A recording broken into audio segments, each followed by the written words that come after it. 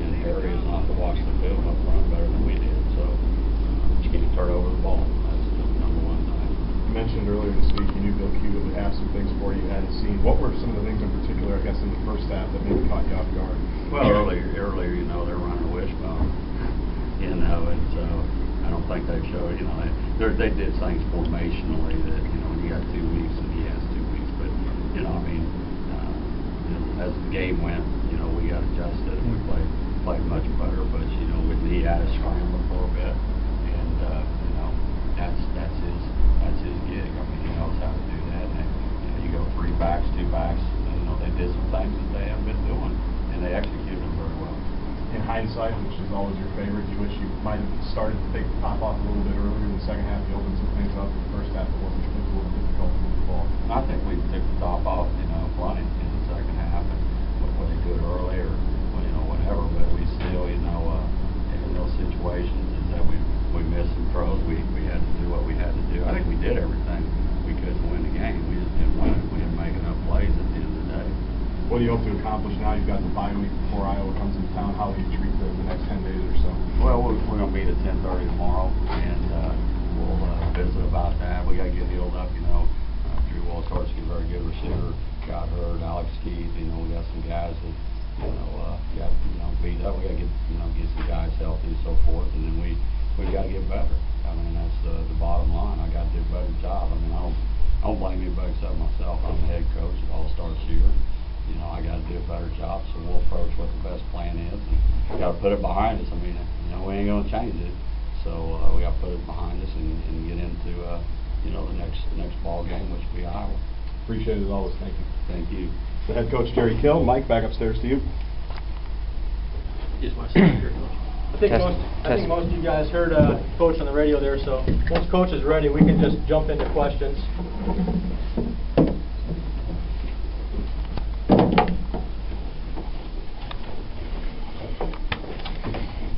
We'll take questions once everybody's seated. Go ahead, guys. Jerry, what offensively in the first half, what did they do to, you know, to shut you guys down? They just played better than we did up front. I mean, they held the line of scrimmage, and we didn't get a lot of movement, and so there wasn't a lot going on, and so we opened. We had to do what we had to do, and I thought we threw the ball, you know, plenty to win the game. We just didn't make a play or two. We had some, you know, a couple shots that we didn't complete, and we completed some. So, you know, we did some good things offensively, but not enough. And you know, we just you know, early in the game is that you know, their offense had us off balance, and we weren't really executing on offense, and so it was just a sputter effect for a while. And once we got going, we did some good things. But it all comes down to field position, turnovers. I said that every week, and you know, we didn't get. They got more takeaways than we did, I believe. Was that correct? And we didn't hold field position. We had the ball in 5 and 10 and, you know, 20 or whatever it was. So you don't do those two things, it's hard to win. How tough was it to see David come back the way he did and then have the fumble? Well, I feel bad. I mean, you know, he's running hard, and you know, I mean, things happen in this game, and you know, I promise you he'll bounce back and we'll be ready to go. But I felt bad for him as much as anything because he plays his tail end off. But things happen, and you know, it's how you react to them later on down the road is what defines you. And so you know, I just felt bad, and that was a critical time at that time. Do you feel like once you got the lead, you feel like the team was starting to settle in then? No, I don't think we settled in at all. I thought we were staying maintained aggressive and so forth, and you know, with the field position. I mean, we're down there on the, you know, their punter did a heck of a job, kept us pinned in, and you know, when you get pinned in like that, you got to make a few plays to get out of there. And one drive we got out of there, but we only got 3 points out of the deal. We needed a touchdown, and so I don't think once we got the lead, we settled at all. They just made more plays than we did. I feel like the 2-minute offense. I mean, when this offense needs to make a comeback like that, is that just tough? I mean, with how you're developing. Not really. I mean, we had a shot, guys. We ran. We had Isaac in the end zone, you know, and didn't complete it. We completed. you know, we're up and we move the ball and have plenty of time to do that. But I mean, we go no huddle all the time in practice and so forth. So you know, the bottom line is that we didn't execute and they did. You know, that's my job. Make sure it gets done. So. You're even high on this team and how they handle different things. How do you think they'll handle this? Well, they have to. I mean, that's part of life. There's nothing perfect in life, and you know, like I said, it should hurt. If it doesn't hurt, then that's a problem. You know, and those kids are hurt in there and so forth. But it's our job as coaches to get them bounced back. And you know, we got a huge game. We play Iowa at home, and it's important. You know, we're all bogged up in the same place, and you know, we play at home. I've always said you can't lose at home, so they've got to bounce back, and we have no choice. And we got to get better in some areas, and we'll take a look at that. And we got banged up a little bit again today, so we got to get some healthy bodies back. I think the biggest thing is to get them fresh-legged. You know, I think get them fresh-legged and get their energy and so forth. You know, it's a long season, and you got to be able to play fast all the time. So, you know, I think the most important thing this week is fix what we need to fix, but also make sure that mentally, you know, they regain their energy and regain their focus. And you know, that's not always easy to do, but you know, we are an off week, and it gives us the time to get that done. Jerry, where in your career, where does this rank in terms of disappointment or upset? I've been coaching for 31 years. I don't have that good memory.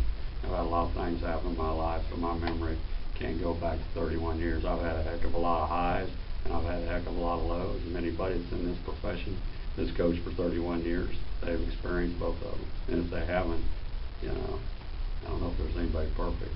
So, I mean, there's not a loss that as a head coach, I personally eats me alive. So if that answers your question, that's the best way I can answer it. Jerry, what was the move on your sideline there with that kind of weird sequence in the third quarter where you think you had the fumble on Wilson that they rolled down and you come back with a big play that you know, I think that they, you know, like I said, the officials made the call. You know, they got it right, and we went down and scored. And you know, I think they were positive. I mean, I don't think our kids ever thought that we were going to lose the game. You know, when we had the ball until we got down there, and I don't know where we got down on about whatever it was, the 20. You know, at second 10, we threw the glance route over through Frickty, and then we had, I think, two shots to the end zone, and we just didn't convert on them. So I think that's the deal about making plays.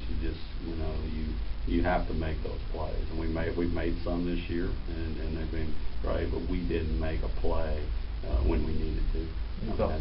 Thoughts on the defense for the second straight game in the first quarter, kind of coming out slow? I'll have to look on film and so forth.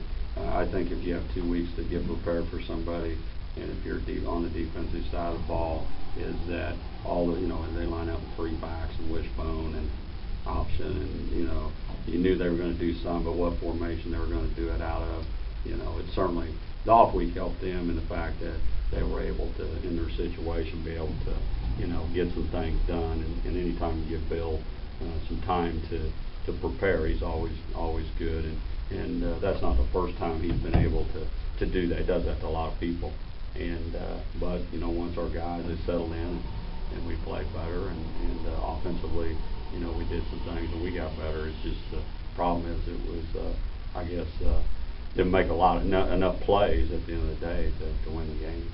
What do you think of Mitchell's performance? He had a career high 240 passing yards, but he only completed 12 to 30 passes.